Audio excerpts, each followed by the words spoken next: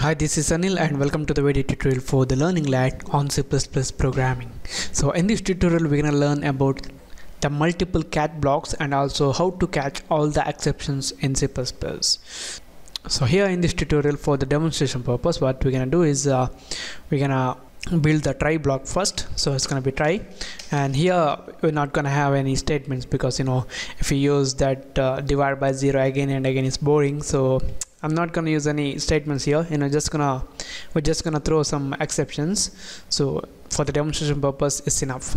All right, then we need to use a catch block. All right, now in this try block, what we're gonna do is we're gonna throw an exception. For example, let's say throw, and we can pass string here, and let's say some exception. So here this string is character type, that's why we're gonna specify the type here if you want to catch this expression. So it's gonna be const and then char, and we're gonna use the pointer, so let's say err. All right, this is the catch block where the control will be transferred when this statement will be executed. So here just say err, just print the values, and we're gonna end this line. All right, now we have only one block here. So for the simple program, it's gonna be enough. But in the real case, in the real scenarios, we need to write a lot of statements inside this try block. At that time, there is the possibility of multiple type of exceptions. There may be a runtime error exception, or some logical error exception, or some bad alloc exception, like that. So at that time, what we can do is we can have multiple catch blocks. So I can copy this and paste it in here.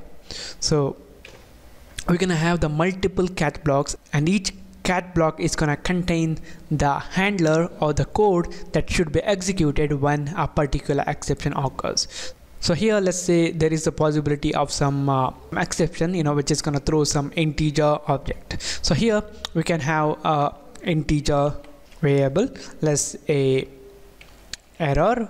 So now this second catch block is gonna handle the integer type of errors. So just to demonstrate this, what I'm gonna do is I'm gonna save this. So here what happens is when a particular exception occurs in the try block, the C++ is gonna check which catch block it has to call.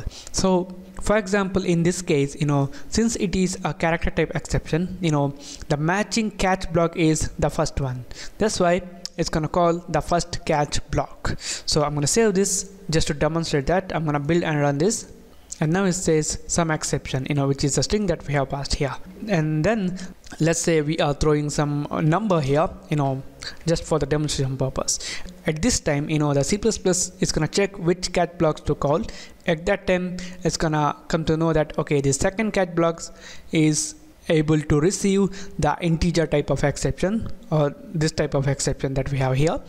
That's why it's gonna call the second one. So if I build and run this, we'll get 20 here.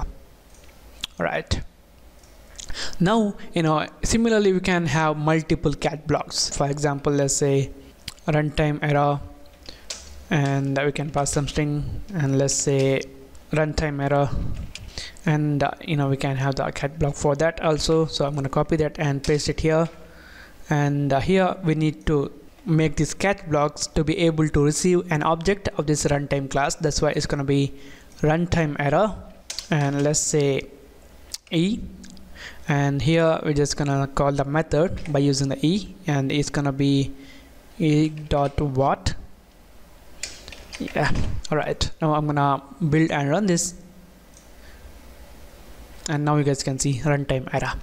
So by writing the multiple catch blocks, we can now make our code to handle different kinds of exception. So the next thing that I want you guys to teach you is how to catch all the exceptions under one catch statement. So how to do that? So in C++, you can catch all the exceptions under one catch block. To do that, what I'm gonna do is I'm gonna remove all the statements, and here we're gonna write 3 dots.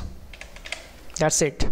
Now whatever the exception occurs, this catch block will be called, and here I'm just gonna say some exception occurred, and now I'm gonna save this. I'm gonna build and run this, the C++ is going to call this catch block for any type of exception. For example, if I change this one to throw 20, and if I build and run, the same catch block will be executed. And the next thing is, the next thing is when you have a catch block, which is able to handle all the exceptions, and at that time, what you guys can do is you can write it at the end. So here what we're gonna do is we're gonna have the catch block for the integer type. Now if the integer type of exception occurs, at that time this catch block will be called, and in the end we're gonna write a catch block which is able to receive all type of exceptions, so that if any unknown exception occurs here,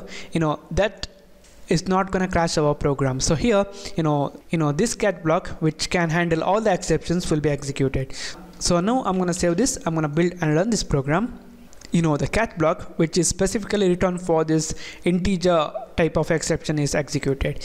And now let's say we're going to throw some runtime error exception. So here it's going to be runtime error, and we're going to say something here, it doesn't matter. So I'm going to save this, I'm going to build and run. Now what happened here is the C++ is going to check which catch block to call. Since this first catch block can only handle the integer type of exceptions, it can't handle the runtime error type of exception. The only one left is the catch block which can handle all the exceptions, so it is called. Suppose if we had any catch block here which can handle the runtime error type of exceptions, then that block will be called. If none matches, then if we have specified this one in the end, then the catch block which can handle all the exceptions is called. So this is it, guys. This is about the multiple catch blocks and also catching all the exceptions in a catch block. So thank you for watching, and don't forget to subscribe, and I'll see you in the next tutorial.